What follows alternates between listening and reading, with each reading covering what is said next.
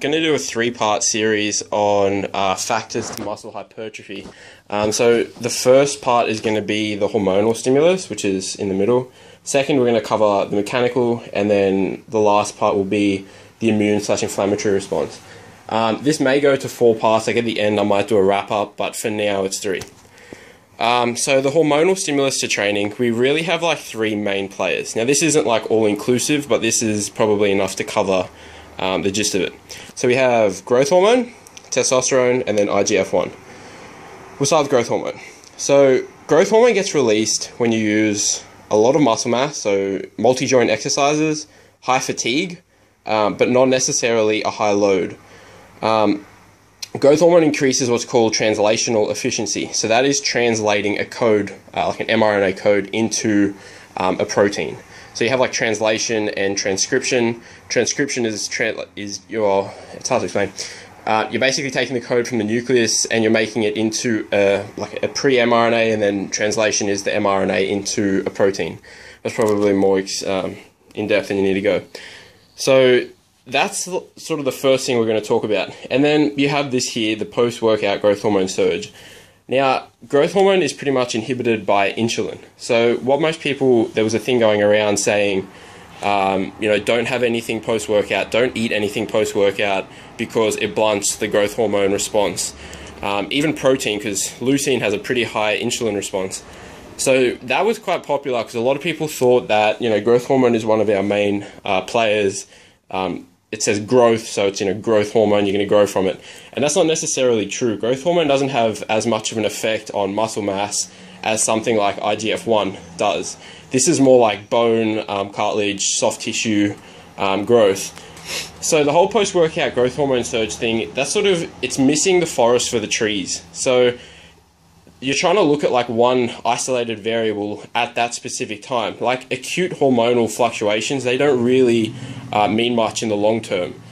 If you get a spike at one time in the day, for example, post-workout, you're probably going to get a lower level at some other time in the day when you do decide to eat. So that whole post-workout growth hormone surge, it was actually pretty popular a little while back. I don't think it's really all that important. It plays a very minor role, if anything, and even then, it's like growth hormone doesn't really have that much of an effect on muscle tissue anyway. The second one is testosterone. So it gets released when you're doing high volumes of work, you're using a lot of muscle mass, and you have short rest periods. Now, I've got an asterisk there, and I'll explain why in a second. Increased testosterone. So testosterone works more in the nucleus, so it binds to an androgen receptor, and you increase what's called satellite cell proliferation. And basically what satellite cells do is you can kind of explain them as like stem cells for muscle. So as a muscle grows and it gets bigger and it increases its fiber length, it needs what's called myonuclei to sort of govern that length. So eventually myonuclei will become limiting, and the satellite cells can sort of fill that gap. They can then create or form, I'm not exactly sure, this isn't like my forte, but I believe that they sort of eventually turn into myonuclei, and then you can keep the growth process going. Now, the reason I have an asterisk there is because a lot of people will train with these sort of 3 factors in mind. So like here, where you had the post-workout growth hormone surge, they will structure their training to get that. Same sort of thing here. There's a lot of people that structure their training and say, well, if you're having rest periods above a minute, it's kind of pointless because, you don't get that testosterone surge, bro. And the whole issue with that is, in the weight room, we're trying to lift load. It's not a cardio workout. So a lot of people, when they keep rest periods to like 30 seconds or 45 seconds, and they're trying to get just the testosterone boost from it, but then, the load on the bar goes down, it's sort of, again, the same sort of thing as back here. You're missing the forest for the trees. There's not really, I'm not trying to say short rest periods don't have any merit, because they certainly do. But it's more metabolic that you're trying to look for there, not so much the acute hormonal response. A lot of this will sort of double up when we talk about the mechanical stimulus. So some of this might make more sense in part 2. Then the last one we have is IGF-1. So IGF-1 increases with primarily resistance exercise. There was a few studies done where they sort of compared endurance to a control to resistance. So they had like a few different exercise conditions, and they didn't see any change in endurance training. So it's mainly from a tension stimulus, so like a heavy load. Again, it works on satellite cells proliferation. So Proliferation basically means growth, so the same sort of thing here. You grow the satellite cells, or you increase their number, and then activation is actually activating them to go on to then make myonuclei.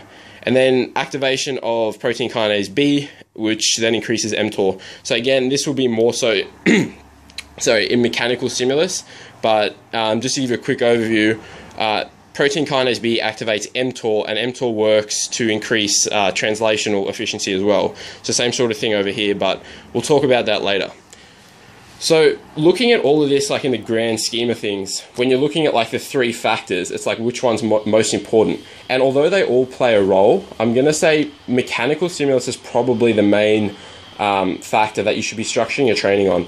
I wouldn't ever put together a routine, and I wouldn't advise many people to put together a routine that with the goal of just, you know, getting these hormonal spikes, because transient increases throughout the day, it doesn't really mean much. It's very, very little effect. And I'm not trying to say there's no effect, but in a lot of the research that they showed, even when they severed like the source from where the hormone was coming from, they still saw growth as long as you had that mechanical stimulus. So mechanical deformation of the fibers, so actually physically putting the fibers under strain, that seems to be like the most significant influence on growth. Then you have your inflammatory and immune response, which we'll talk about in part 3.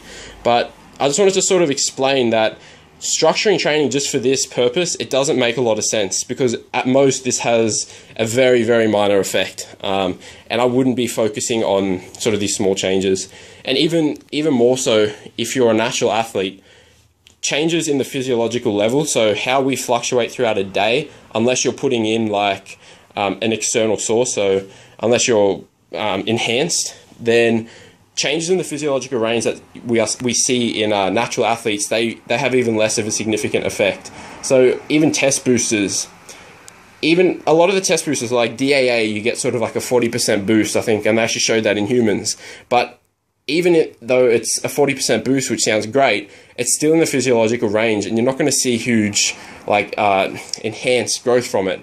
And I think those sort of boosters might work better if you're in like a calorie deficit, or you have maybe like a reverse dieting where you're in a stage where you're hormonally challenged, so to speak, where you don't have the best hormonal profile. That may help. But I think for the most part, I think really focusing on this is sort of missing the forest for the trees. So that's hormonal stimulus. Next will be mechanical. Then we'll talk about immune. And then I think after this part series, we'll go on to like neural. So I'll start talking about like rate coding and rate of force development and that sort of stuff. So I hope you guys enjoyed this, and I'll get part 2 up shortly. Thanks.